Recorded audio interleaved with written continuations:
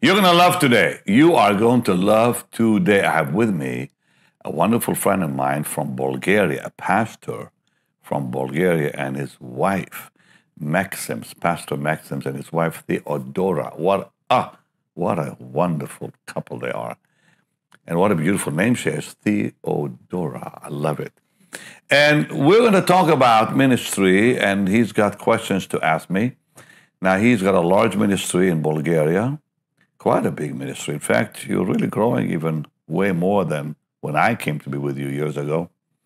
So I'm very proud of Maxims. Pastor Maxims is very dynamic. I'll tell you how it started.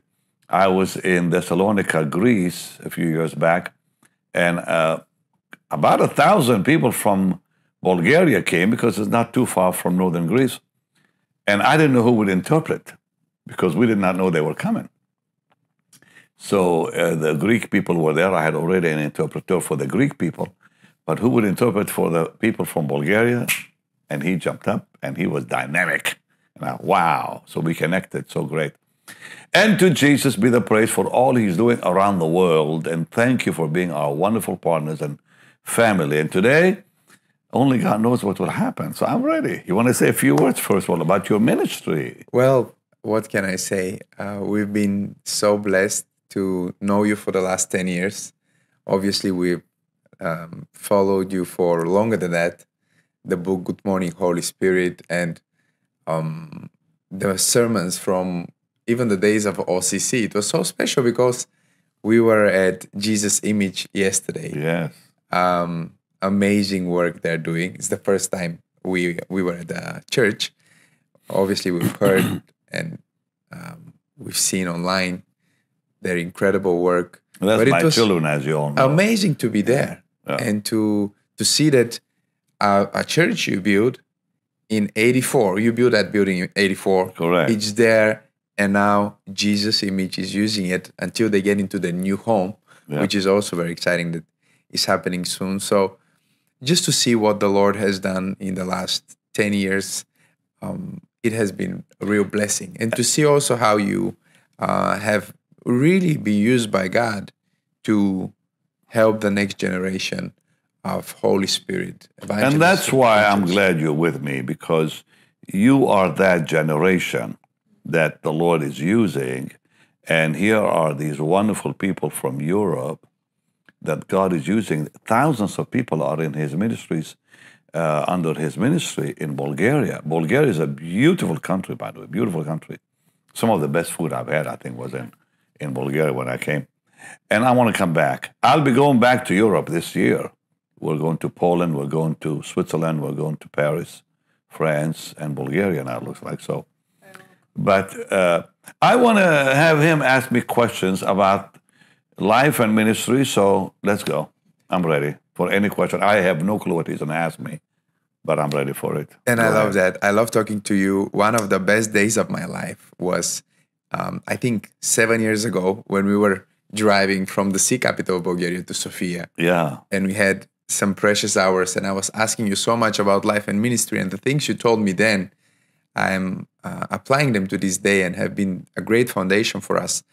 I want to ask you this because it's almost 50 years now since you started preaching the gospel, and I think your ministry was counting, your team was counting up to 1 billion, probably 1.5 billion, and I think then they just stopped afterwards. But this is over 1 billion people that you've preached to face, not even calculating. That I don't know. Only God knows what the amount is. I told my staff, I have no idea what they asked me. Yes. All I know is it's in the millions. That's all I know. Yeah, hundreds of millions and billions of people have been impacted by your ministry. But I want to ask you something. Tell us something that people don't know about you. Because obviously through your messages, your books, everything you've done in your life, we know about Benny Hinn, the man of God. Tell us something we don't know about Benny Hinn. Well, I can tell you one thing people don't know is they don't know my upbringing quite well. I don't talk about it a lot. Being born in in Israel, living through 3 wars. That part is nobody knows much about it. But I am who I am because of the way I was brought up by my wonderful mom and dad. You do not even know I was Greek Orthodox, Yes, and and you guys are Orthodox too. of course, Bulgaria You want to is say an something? Orthodox country. I want to hear from you too. By the way, Wow, it's a pleasure. I mean, every time I'm in a room with generals of God, for me, it's listening is the best thing I can do. So I'm enjoying this time, and we're so thankful we're here. And well, you're we kind. can spend all this precious time with you. And but yeah, you were talking about Orthodoxy, and Bulgaria is an Orthodox country, of course. And we had a great conversation about Orthodox and Protestantism, and it was very interesting for us to see a different point of view and talking about the unity in the body of Christ. I think that's a really great subject to discuss, and we've been thinking and praying more about this. I think, yeah, I think really people don't know this about you. I want to talk Obviously, about it. if Yeah. people who listen carefully to your teaching on Christology, or even your teaching on the Holy Spirit, so much of it is Orthodox. Very much so. Really, really Orthodox. Well, People don't know. what people don't know is my father was deeply involved in the Greek Orthodox Church. He was very good friends with all the leaders, including the patriarch himself of Jerusalem, who baptized me when I was a little boy. He gave me his name. So my name, Benny, is from Benedictus. That was his name. So the Greek Orthodox patriarch in Jerusalem was friends with our family. And because of the closeness with my dad and my mom, my sister Rose and myself were baptized by him. And our names were given to us by him.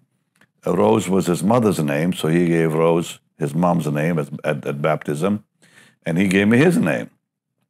And once a year we would go to what was then Jordan. Before 1967, the West Bank was under Jordanian rule, and only the Christians could visit their families who were across the border, only at Christmas time for 3 days. And we were one of the families that were allowed as Christians in the Holy Land to visit my mom's family in Ramallah. So when Israel became a nation in 1948, a lot of Palestinians left and went to Jordan and Syria, Lebanon. And my mom's family left from Jaffa. They were from in Jaffa, and they went to what was then Jordan. And they lived in Ramallah for many, many years. And every Christmas we would go to see them. And when I would go see them, I always went with my uncle, Michel was his name, to see the patriarch of Jerusalem. He wanted to see me once a year, and I did. I went very and saw him. amazing. And he gave me something very, very special when I was a little boy. He gave me a cross that I still have with a piece of the real cross in it. Wow. Which I don't know how they know it's the real cross, but a very tiny piece of wood, where they would put it in the crosses to people like myself, and I was privileged to wear it when I was a kid. How does it? That's just an incredible genesis of your life and ministry. But what happens then after, when you obviously move with your family, and then you meet the more charismatic? Well, side I'll of tell the you what church? happened. I mean, I was also an altar boy at church every Sunday. were an altar boy? Yes, I began. I recall I was probably 10 years old when I began carrying the cross at the church, the Greek Orthodox Church in Jaffa. And I was one of the very few kids that actually did it. They would put a robe on me, you know how it is, the Greek Orthodox Church. And I would sit and follow the priest. And then after the service, I would always go and eat with the deacon that kind of was in charge of the church. They had a beautiful area. They still have a beautiful area in Jaffa, right on the ocean, right by the house of Simon the Tanner.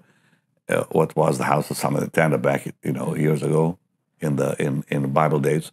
And I would eat my lunch right there every Sunday with the deacon and his wife. Was lovely people.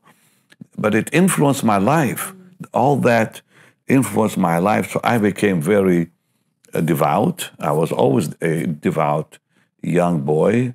I always made the sign of the cross when passing by a Catholic church. I made the sign of the cross in Greek, like this, when I passed by the Greek Orthodox church. Everywhere. And that was our life. And our whole life was surrounded by the church. The Greek Orthodox club was over our home. It was a part of our house. So our home was on the lower floor. The Greek Orthodox club that everybody came to was over our house. And the top floor, it's still there, that building is still there, was the treasurer of the Greek Orthodox Church. Was on the top floor. He was a dear man named Luftallah Hanna. I'll never forget him. And he loved me and I loved him. And he had two boys, Gregory and Mickey. Mickey lives in England today. I wish I could see him. His brother Gregory passed away years ago. They were a lovely family. They were very dear to us. And to this day, I hold very sweet memories in my heart about the people that I grew up with, I'm sure people are listening to this conversation right now and are so I don't think surprised anybody knew about it, because they don't know that in your heart you cherish such deep feelings for the Orthodox Church. And more than that, as a devout Greek Orthodox boy, I knew the Bible really well because I went to catechism with the Catholics and church at the Greek Orthodox on Sunday. So I was influenced by the Catholic Church Monday through Friday in school because a Catholic school.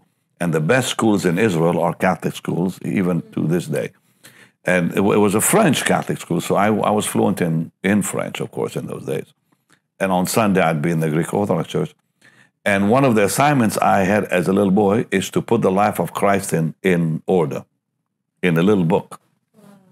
So I took pictures from the Bible and put them in order in my little book that I had for years. And I can tell you something that was going to shock you, but anyways. So I put the life of Jesus from his birth to his ascension in a little book that I always carried with me. So I know it by heart and the life of the Lord. And then we moved to Canada in 68 because of the war in 67. My daddy felt he could not raise a family with a lot of wars and such pain and problems in our part of the world. So sad to see even what's happening today. So we immigrated. When we immigrated to Toronto, Canada, we brought our culture with us. We had our cousins and our neighbors who moved also from Israel and other parts of the Middle East that we knew. My own mom's brother went to Germany from Ramallah and from there came to Canada. So she had her family now again and other family members. So it was like a new life all over again. But we never left our culture, and Greek Orthodox Church was dear to us. So I attended the Greek Orthodox Church on Yonge Street in Canada. In fact, before we left Israel, it was such a painful experience in 67 and after 67 that I prayed, I said, Lord, help us leave. And if you'll help us, I'll bring you a big jug of oil to the church. Because, they use oil. Yes. One thing you didn't know that I'll tell you, and maybe people don't know that, I was the only boy for years that would go and get the holy fire from Jerusalem. No, stop it. So now you're going to tell me that you believe in the holy fire. Of course I do. I saw it with my own eyes. Absolutely. That's a whole different world there. I was chosen by the church to be, because my dad and the committee would always go to the holy fire. Before 67, we had to go to the border called Mendelboom, Mendelboom Gate. And I was just a little boy. And we would meet, I have pictures, I can show you. We would meet the delegation from the Jordanian side that brought the fire. And we would take that fire in, they would give us the, what do you call them, lanterns? And we take them to every church on the way to Jaffa. We would stop in Ramleh and Lod and different places, and they would be waiting for the holy fire to light it up. And they kept that holy fire for a whole year going, as you know. And I was the only boy in that group. That's and amazing. And when we would go to Jerusalem for Christmas, my uncle would take us to the Church of the Holy Sepulchre. And I knelt by the tomb more than once. And you could see the cracks in it where the fire came out. And one year there was a kind of an argument between the Greek Orthodox Church and the other churches on the Holy Fire. And they had some kind of a disagreement on was it for real. And they sealed the cracks where the fire came out of. And the fire came right through the gate. It's still there if you go.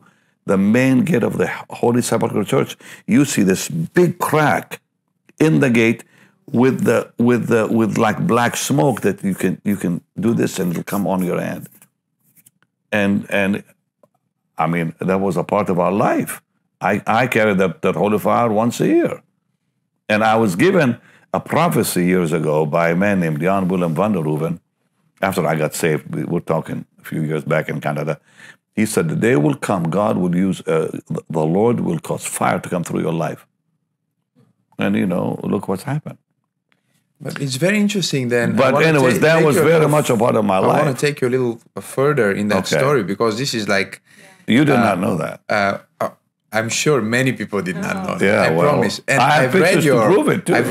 I've read your books, so I know a lot. But this is... I'm so happy that I asked you this first question because I think this is going to be very interesting for people. But let me ask you this. Going forward to your encounter with the Holy Spirit, you're getting saved. Then Miss Coleman. And then the genesis of your ministry as a preacher, as an evangelist. How did that affect your relationship with the Orthodox Church? Because obviously we love the Orthodox. I love the Orthodox. Well, the patriarch came. Really the patriarch, when I got saved, came to Toronto to rebuke me. No. Oh, yes, he did. He said, you left the church, the Greek Orthodox Church, because I got saved. He was very angry with me. The patriarch himself? The patriarch himself flew from Israel to Canada to rebuke me for leaving the church. I said, I did not leave the church. I came to Jesus. I found Jesus. He didn't like what I said. But it didn't change the relationship with the family. My family was still very devout Greek Orthodox. They did not know what was happening in my life. My daddy wouldn't even talk to me for 2 years over it because he was so involved. You know what it's like, you know? He's so involved in the Greek Orthodox Church. And to leave the Greek Orthodox Church to them was like, you know, unthinkable. Like, how dare you kind of thing, you know? But later, I went back to Israel, and I spent some wonderful time with the priest who was my priest in the Greek Orthodox Church, who became a very powerful man in Jerusalem. But he received me with love. Wow. It was a beautiful reunion time, and then he took me to the patriarch. Wow. Which was then, he wasn't the same patriarch. Next, And I met the other patriarch, and they all received me with a lot of open arms. So it was a beautiful change to go back, and he knew exactly what happened to me, our priest. I was talking to Michael about this yesterday. I was asking him, we were talking within the same lines because he's also Greek and a similar story. That's why we're so close. Yes. So I was asking him, I was saying, I believe that the prayer of our Lord, his final prayer, must be fulfilled before the return of Jesus, which is that they all will be one. And when I studied this passage of Scripture, it's an interesting verses there because the Master actually said, I pray not only for them, the direct apostles, but also for those who will believe through their witness. Yeah. And when you think of it, now the church is really divided with the witness of Paul the apostle, who was the apostle to the Gentiles, and this is really the Protestant, more evangelical part of the family of God. Peter, who represents the Catholic Church, obviously, and then John, the beloved, is the favorite apostle of the Eastern Orthodox. Do you think that we're living in a time where we will see an opportunity for unity within these different I'll churches? tell you what happened when I went to Athens. I had a big event in Athens at the stadium. It was packed. And a Greek Orthodox, one of the main Greek Orthodox priests was sitting on the front row. That was the beginning of my, and by the way, even Michael came to that service. Wow. I will never forget the presence of God so strong when they began singing in Greek, the beautiful song, Glory to the Lamb. We have it all on tape. And that was the beginning of my coming to the understanding that God was bringing many Greek Orthodox people to himself in a beautiful way. And then I went up to, when you came, Thessalonica, and you saw what happened there. Many of the precious Greek Orthodox people were there by the hundreds. So there's a great move already. I don't see, I think the coming persecution is going to unite us very quickly. Wow. It's really interesting. I believe, naturally, that the communion is very, I don't believe it's symbolic. I believe... Well, me too. You know, I was because speaking... I grew up yes, with reverence when we would go up for communion in the church. yes, Both Greek Orthodox and Catholic. yes. Because I was allowed to take communion in the Catholic, church too. Although because, you were... Oh, because there was an agreement over it. Wow. That a Greek Orthodox could, absolutely. In the Holy Land, there was no difference. Are you serious? Absolutely, yeah. Because this is also another big thing that No. I didn't In the even Catholic imagine. Church, I went to the Catholic Mass during the week because we would all go from school. Wow. And they served me communion like anyone else. And then I took communion, of course, on Sunday in the Greek Orthodox Church. So I didn't see the difference. But I'll tell you what I grew up with. I grew up with a reverence for it. Because I was taught when I was a child by both churches, it is the body of Christ. It is his flesh and blood. Now, of course, we know it's in spirit, because you still see the bread and you drink the wine. And in those days, they didn't serve grape juice. It was the actual wine. Yes. And the Greek Orthodox would give it to you in a spoon Yes. with the bread in the wine, Yeah. and you took it from the same spoon. But Bulgarian Orthodox do the same. Yeah, and the whole church used the same spoon. Yes. So nobody got sick. And you know what they did in Bulgaria during COVID? Tell me.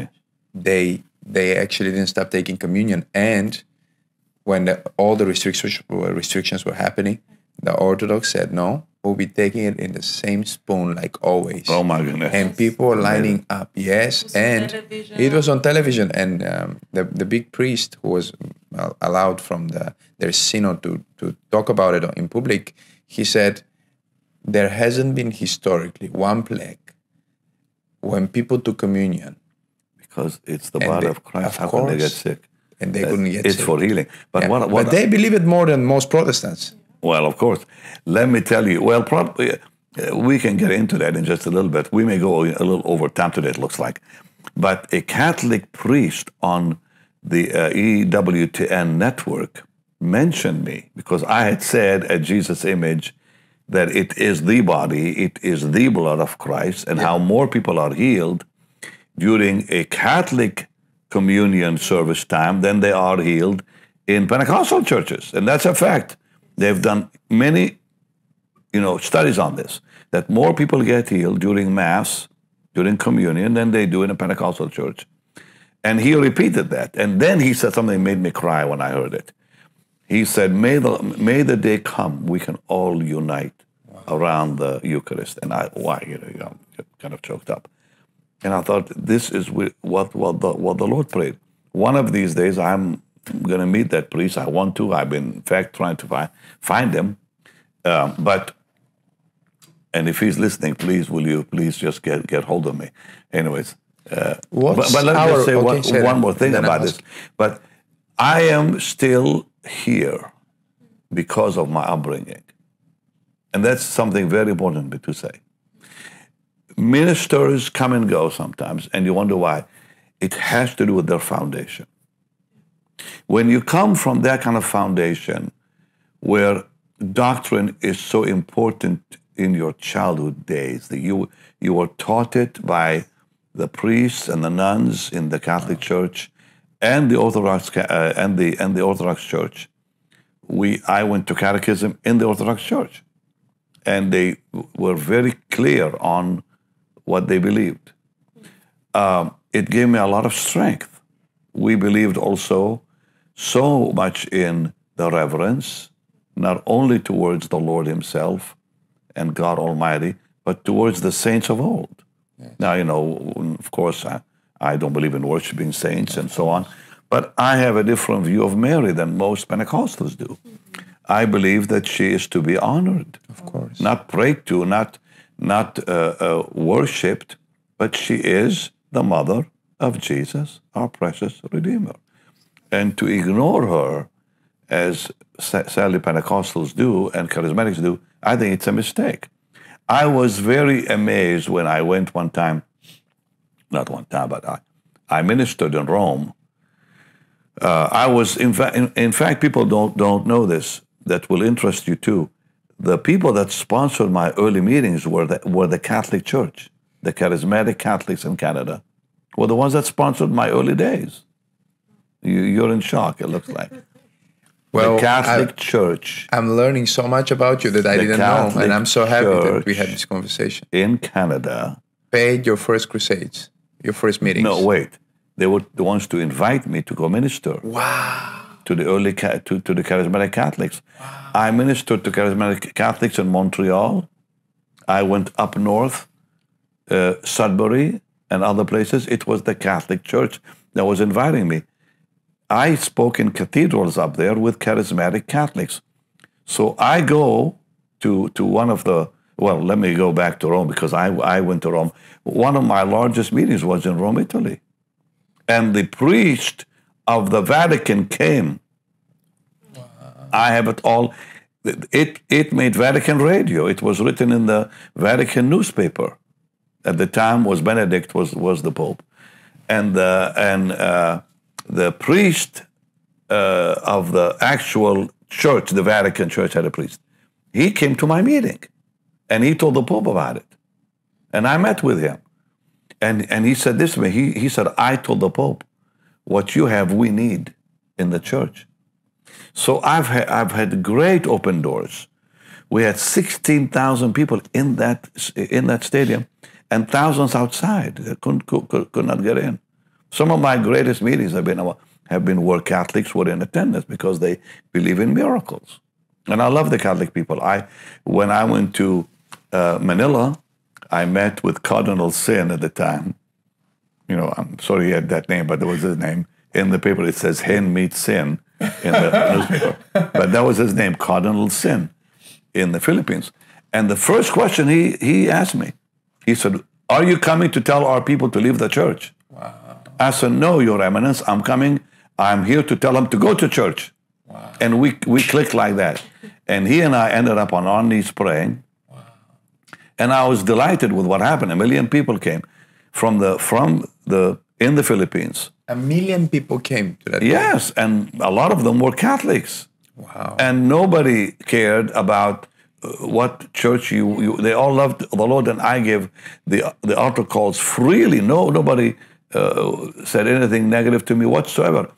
And the thing that is amazing, when I went to Italy, I was stunned, and to this day I don't understand it. Okay, they worship the Lord in a beautiful way, and at the end of the service, now they were healed and baptized in the Holy Spirit. And some of them they prayed to Mary at the end of the service. Wow. And I didn't know, I didn't know how to respond. And I asked David Duplessis at the time, it was a precious man of God. I said, well, here's what happened. So what do I do about it? He said, well, what did Mary say? What was the last thing she said? I said, well, please tell me, because I wasn't thinking. He said, the last thing she said, whatsoever he says unto you, do it. She said, whatever Jesus said, do it. And so I leave that with God. They were healed, they were touched, they were filled with the Holy Spirit, and they still, at the end of the service, prayed to Mary. I don't know what to say about it even now.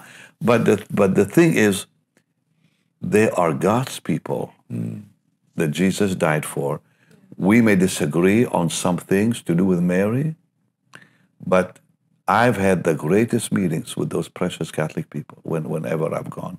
And I was just in Europe recently and preached to a lot of Catholics. I'm going to Poland this year, which is a Catholic nation. We don't talk about theology. We just talk about Jesus. And the way they respond is incredibly beautiful to watch. So, but my upbringing has a lot to do with it. So I wanted to ask you this question because when I study the Orthodox Church, and I've been reading a lot about Orthodox theology and the Eucharist and may I say that thing just in case somebody's thinking. Yeah. When I heard the Catholics pray to Mary, that was years ago. But to this day, I believe my call is to exalt Jesus and talk about Jesus, so that the eyes of all people would be on one person only, the Son of God, Jesus. And that's it. So I want to ask you this because reading about Orthodox theology, what they believe about communion and different things, and just being amazed also about the nature of Jesus Christ. Right. I don't think there is better Christology teaching than the Orthodox teaching on Christology. No doubt. I had some questions about the nature of Christ, very deep questions. I don't want to get into it in this conversation, but I had my beliefs, and then I wondered if I was right, and then I found Maximus, who, this is my name, the confessor, who is one of the church fathers of Orthodoxy, and his teaching on Christology is just amazing. So all of the different churches and Christian movements are bringing something to the table. What are we bringing to the table? What is our value? What are we giving I believe the body of Christ in the world? What we need to give the world is who Jesus is. What think you of Christ is a very important question that the Lord asked the Pharisees of his day. And today, who is he? Is he God Almighty? Today, there was a program recently on a major Christian network, which was very upsetting to me because they were talking about, is he God or the Son of God? And I'm thinking, what Bible are they reading? And these were preachers. Wow. Preachers. So I've been really bringing that back to the people to say, listen, what proof is in Scripture that Jesus is God? 5. 1, 2, 3, 4, 5. God must meet 5 attributes to be God. Number 1, omnipotence. Number 2, omniscience. Number 3, omnipresence. Number 4, unchangeable and eternal.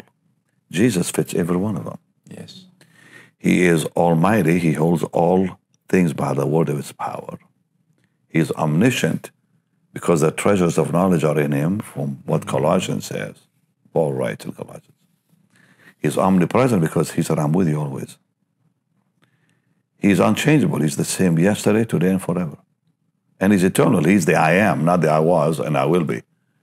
So that is very clear in the Bible. Now, there are other things that I think we need to bring to them, because today they need to understand his offices, not just attributes. For God to be God, he must be creator.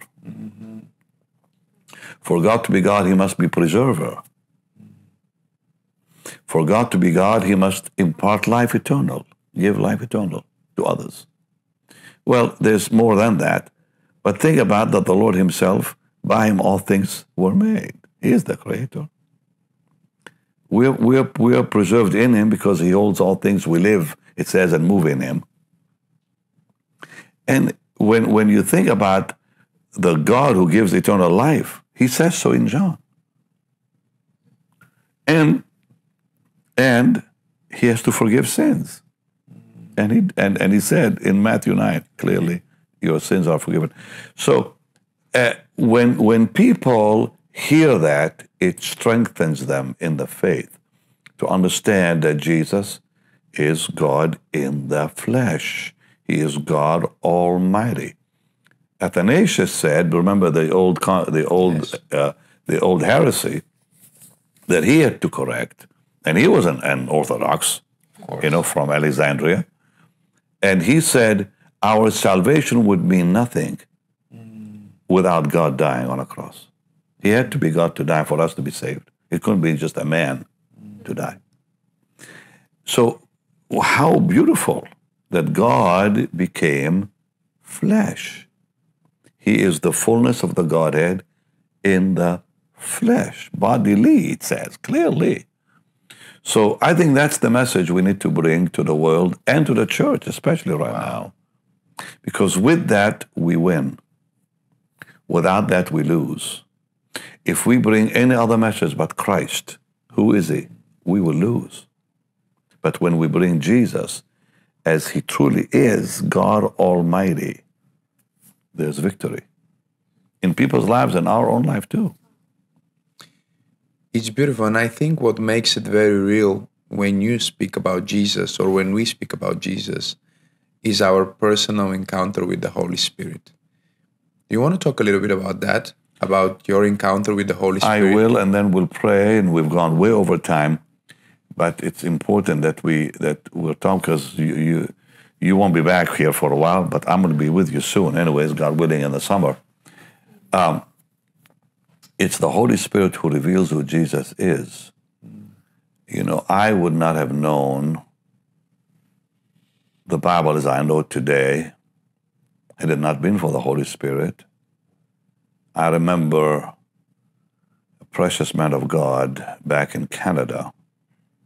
Bob Taitinger was his name. Bob Taitinger was the superintendent of the Pentecostal Assemblies of Canada.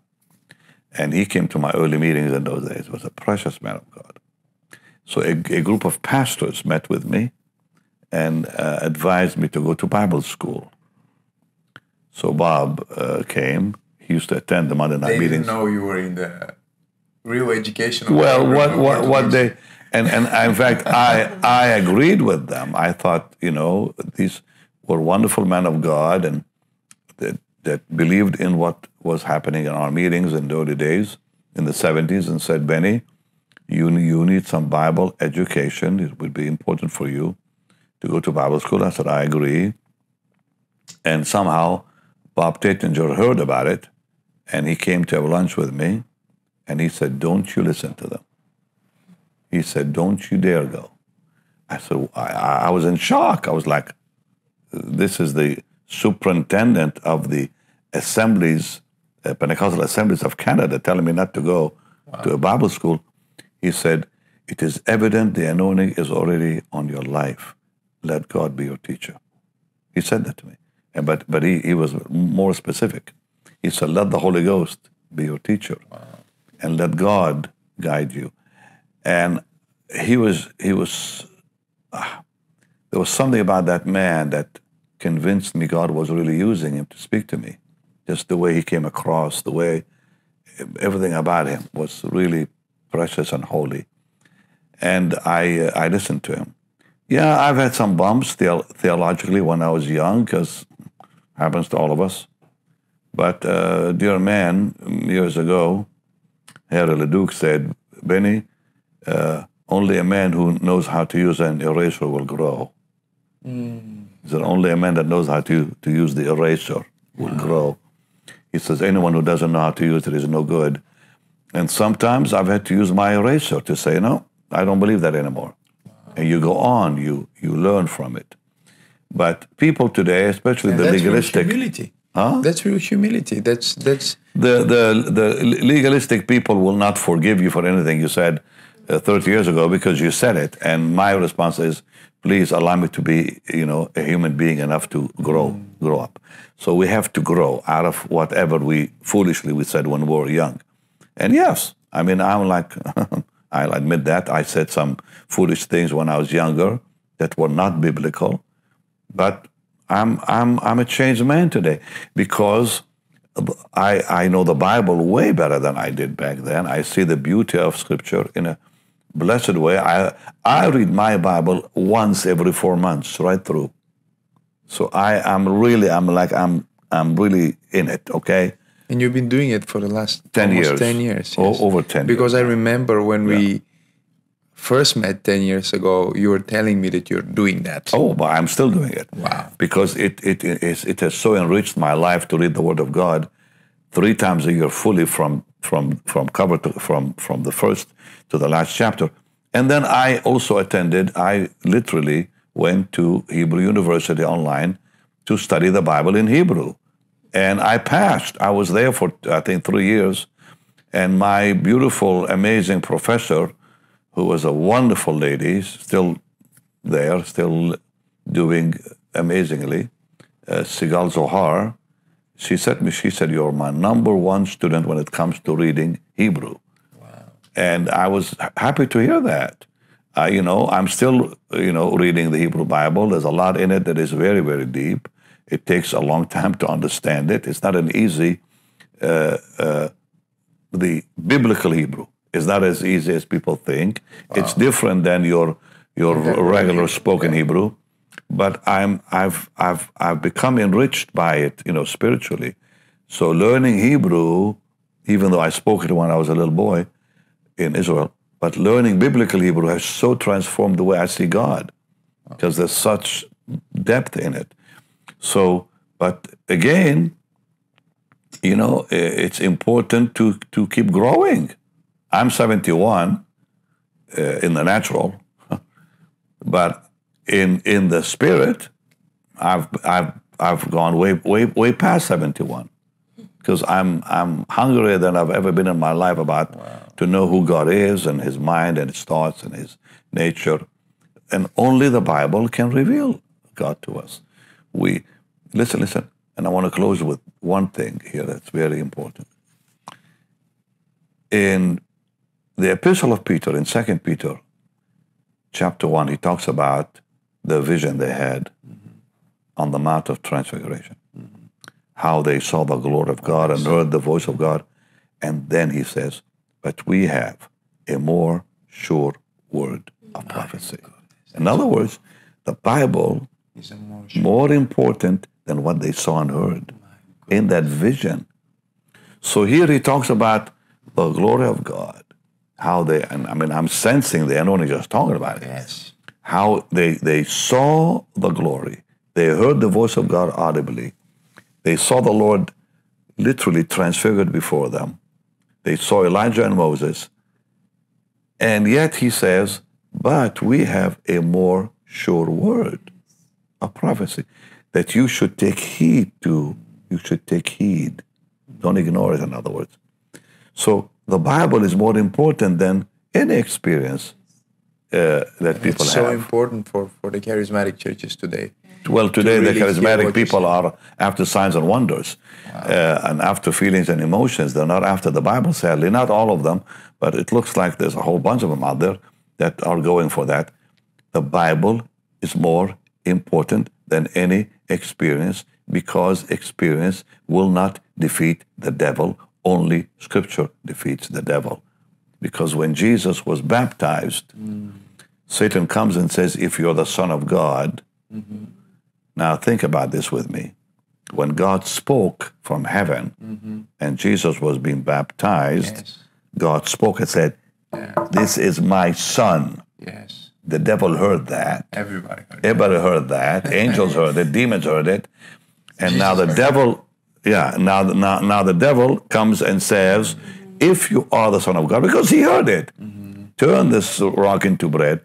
Jesus could have said, weren't you there? Didn't you hear God say, I am? But he didn't say that.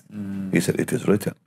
So by that we see even the Lord was saying to us in that beautiful scripture that his word, God's word, is more important than what he experienced. So you cannot defeat Satan with experience. If anybody could, Jesus would have. So the word of God is all we have. That's what keeps us, sustains us, keeps us strong, and keeps us holy, walking in victory over sin. Your word I've hid in my heart that I might not sin against you. Today you hear about mental illness left and right. There's only one answer to mental illness. Great peace have they that love your law. Wow. Great peace have they that love your word, Lord.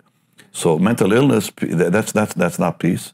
People are tormented by demons because they don't receive and understand or even have time to read the Word of God. So true. They don't know the Word of God. Well, how can they have peace without the Bible? I don't really get it.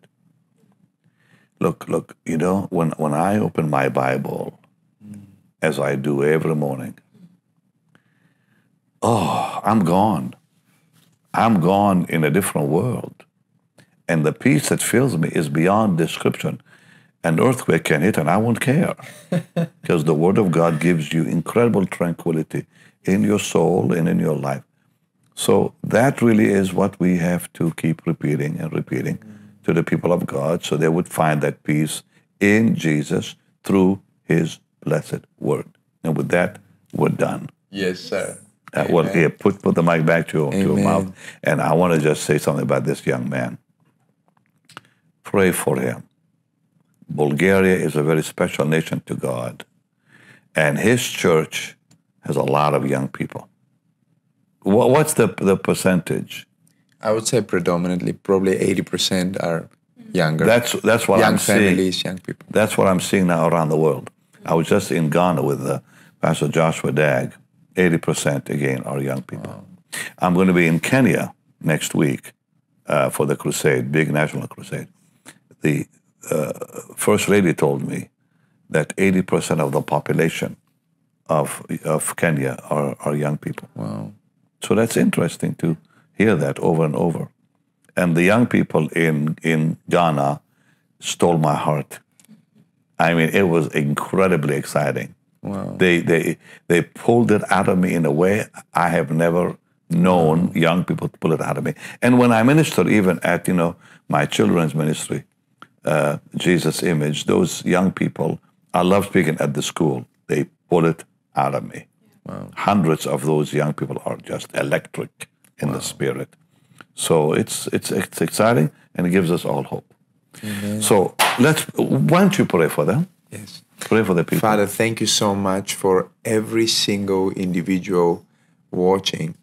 We pray that you will reveal Jesus. Amen. To every single individual watching this program today. Thank you for Pastor Benny, for his life and ministry. Thank you for what he means for the world and for every person that is being impacted by the life of the Spirit and the message of the Spirit and the Word that he has carried for almost 50 years now. We bless every partner, Amen, we bless Lord, every in giver, Jesus' we name. bless every person who has been and is supporting Amen, Lord. Thank you. this great ministry. In Jesus' name. Amen. Amen. Well, thank you for being with us. I know this was a little different today, but I'm glad he was here to pull some good stuff out of me. So you can give today. And by the way, remember, we are translating now the dailies into 12 languages. So, in fact, let me just show it to you quickly, and that'll be our goodbye. But you can give to help us do the translations. 12 languages. I'll be speaking, I'm already, well, not me, but the way they do it. I'm speaking Russian and Swedish, Wow. German, Hindi, Mandarin, you name Beautiful. it. Yeah. Spanish, French, incredible what they do. And so you can give on the platform you're watching me on, or you can go to our website, bennyhinn.org, or simply text BHM 45777. So watch the way they're doing it. Just a little clip here about it. That'll give you an idea of what we're coming up with. Watch this. And I'll see you tomorrow. Bye-bye. I'm teaching today on the blood of God. One of the most important teachings any one of us can bring to you. Una vez que comprendamos la sangre derramada de Jesús en la cruz, es importante recordar que Dios Todopoderoso能给你带来的最重要的教导之一，当我们明白耶稣在十字架上流的血时，我们也要记住全能的上帝为你 a été crucifié en la personne de Jésus-Christ et a versé son sang sur la croix du calvaire ने आकाश और पृथ्वी को सृजित किया। वह भगवान जिसने Abraham को चुना और अब्राहम को बुलाया, जो इस्राएल को मिस्र também derramou seu sangue por nós. Essa verdade tem um significado profundo e deve ser sempre lembrada. إله المجد والخلق أصبح إنسانا اسمه يسوع وصلب αυτούς. Για ευημερία εφαρμόστε τους νόμους του Θεού. Η πληθώρα δεν είναι τύχη, αλλά αποτέλεσμα υπακοής. 心願11章を読むときはすぐに行きましょう。私はあなたの信仰を助くつもりです。信仰と共に動く時間をくださいよ. 번영시킬 것을 믿게 됩니다. 번영은 당신의 것입니다. 우리는 이미 선언했습니다.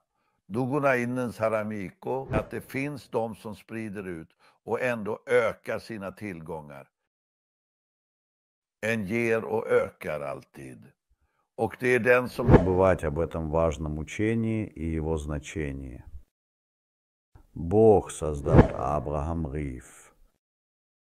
Gott führte Israel aus Ägypten.